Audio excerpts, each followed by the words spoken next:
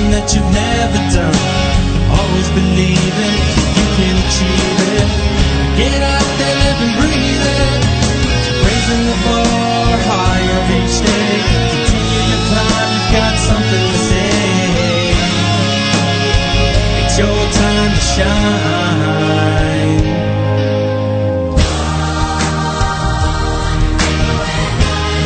Can't you feel it flowing? You can achieve if you need it. Gotta live and breathe it.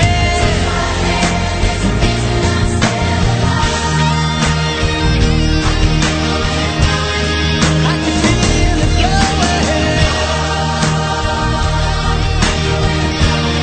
There's a reason that I'm still alive.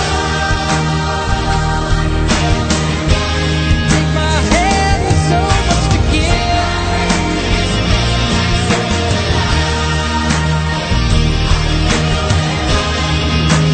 It's flowing. Don't hold tomorrow.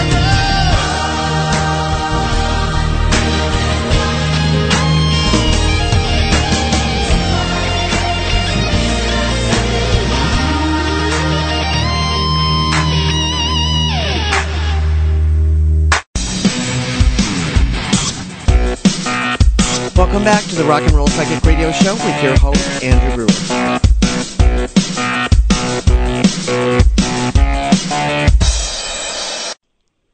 Welcome back, everybody, to Rock and Roll Psychic Radio. Once again, this is Andrew Brewer, here with my lovely, vivacious co-hostess, I don't know which is really the proper term, I never know, Zita Ost. Did you have fun the first hour? Isn't Ingrid just rocking awesome? I mean, truly. I really got into that segment because everything she said was absolutely spot on. And going from experience and not having the coach such as herself guiding me through the process, if I think I would have had her, I would have gone through the process a lot quicker.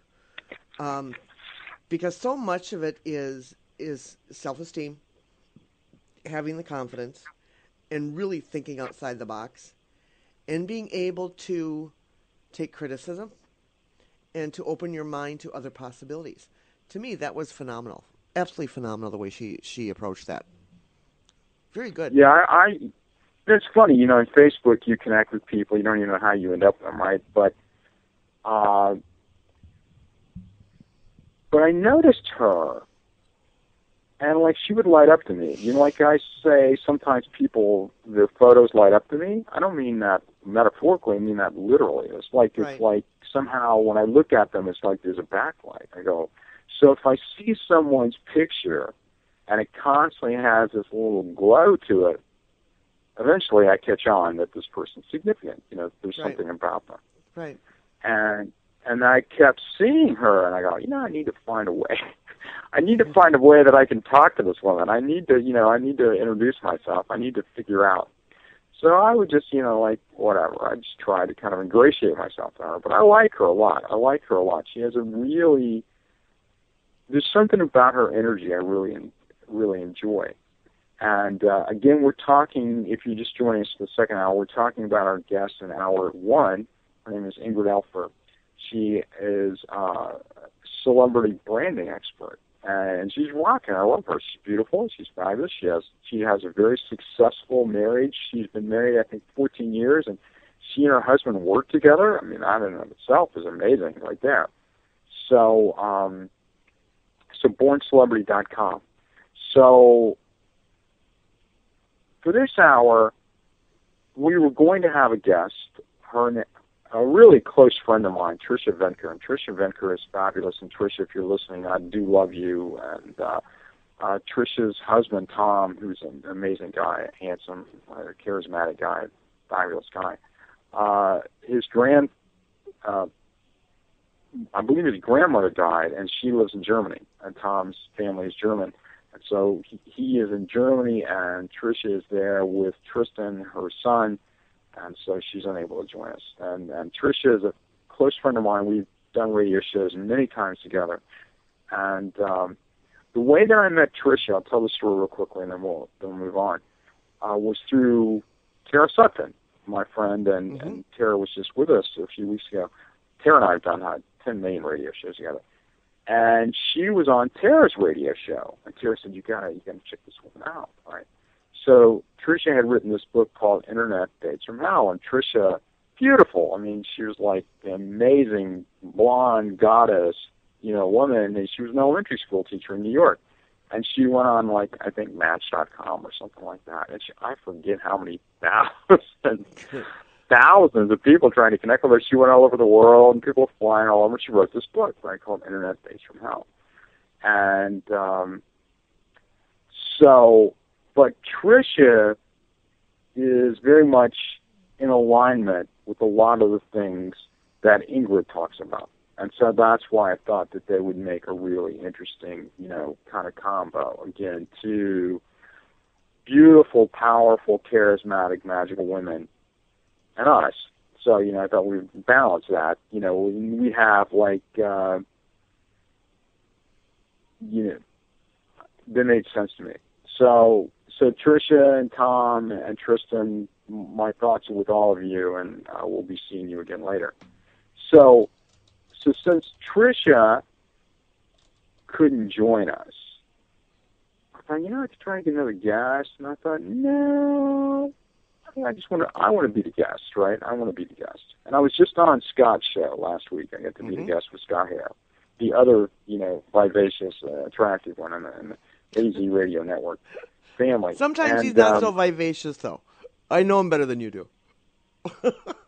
Yeah, but he embodies vivacious to me. Yeah, he does. I just can't think of it any other way. So next week, I have a really fun thing, I think, for next week.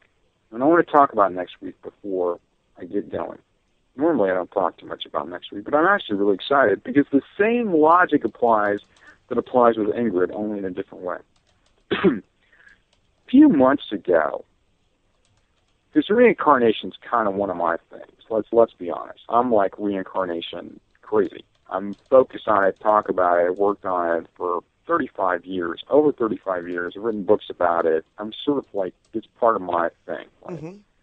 So I'm on YouTube or someplace looking for videos on reincarnation. And I see a video for this show. I don't know if you're aware of the show. People kept telling me about it all the time, called Ghost Inside My Child. Did you ever see any of those shows?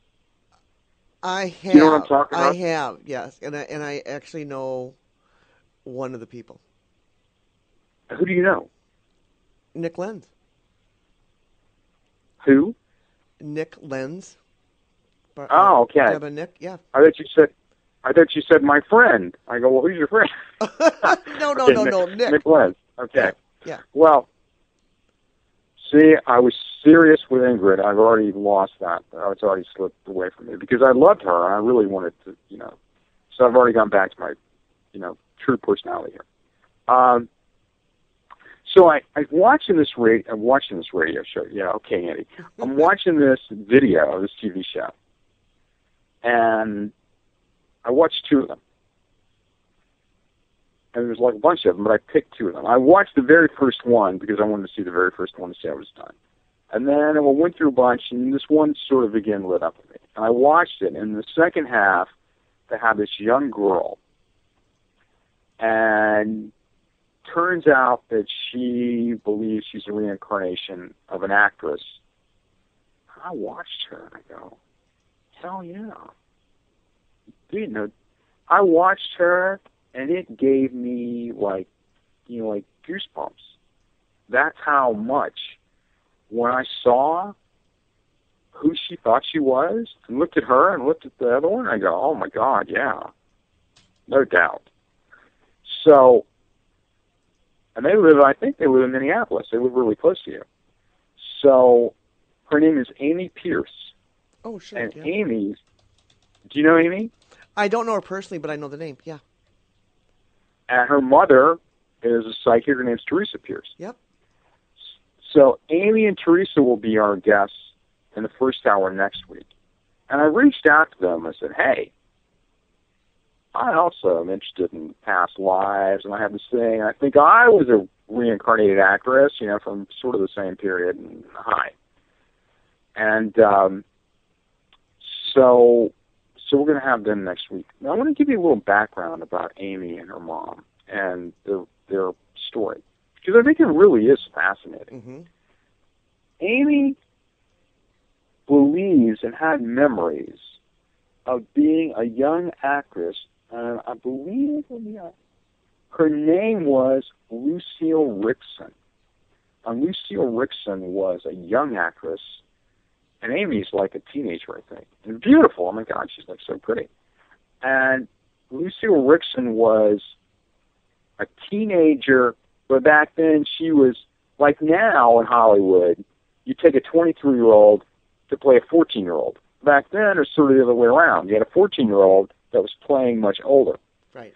So she was a teenager as sort of an ingenue, and in one sense, like a sex symbol as a teenager, and didn't live very long. She died when she was very young, right? So I watched Amy, and I watched Lucille Rickson, and I looked at them, and I just go, whoa, this, I believe. So we're going to have, and I've never talked to them. I only just confirmed this like about 15 minutes before our show this evening. So that's going to be fun. So that'll be next week. But to me, reincarnation is kind of my driving mechanism. So what I thought I would do is sort of flip the switch a little bit and let you ask me if you have questions, or if there are questions in the chat room, or things pop in your head, or people call in. Let you ask me questions, and I would sort of answer them, and then you and I can just have kind of a conversation about anything in the psychic world. I mean, you've been around this world. It's not like it's new to you. I've been a guest on your radio show, so it's not like it should be that big of a stretch for us. But I wanted to have an opportunity to really talk about reincarnation and psychic development, especially in the context of having Amy and her mom, Teresa, come on next week, I thought. And this is all sort of like it all ties together. So, I'm the guest, and now you're the host, and I'm going to let you point whatever direction you want. Because the other thing, Zita, I love you because you just have to sit here, because I'm too stupid to run the knobs and don't know how to do anything. And so you have to babysit me, which is kind of true. And you don't really get a chance to do much. So I wanted you to have a chance also to kind of be in your Zeta-ness. And my Zeta zone? Yeah, I mean, you need to get a chance to talk more. And, I always try to find ways to kind of include you. Like the first hour, I knew you were going to be talking. The second hour, I didn't even notice you. I just said, Zeta get plenty of time in hour number 2. That's all good. But I always want to kind of get you in the loop a little bit. So now you're front and center. It's your radio show, and I'm simply here to serve you. So whatever you want to do is good with me. Well, let's see. What I first want to ask you, and just because we have some listeners in the chat room who, and out there who may not know what your initial experience is or was to get you involved in past lives. You've actually had a past life experience of your own that you have been able to recall. Oh, I have a lot. Yeah. I have a lot, and mine happened to be very young. I mean, I actually was, like you see those things like the little boys, remember they were fighter pilots when they were 2. I was like that too. I remembered, those things as a young boy. I used to draw uniforms on me in my photos, and I was very conscious of being a soldier. As a young boy, like my mom had, she would get like Good Housekeeping, a Red Book, and those magazines. And in the back, they would have ads for military schools. I would look at those ads for military schools like it was like the most exciting, amazing, like usually, like it was funny because I had a friend of mine in high school, his brother was sent to military school as punishment. I thought, punishment? This is Nirvana. This man is, So so it was in my head that that's what little boys did. They went to military school. Right. So this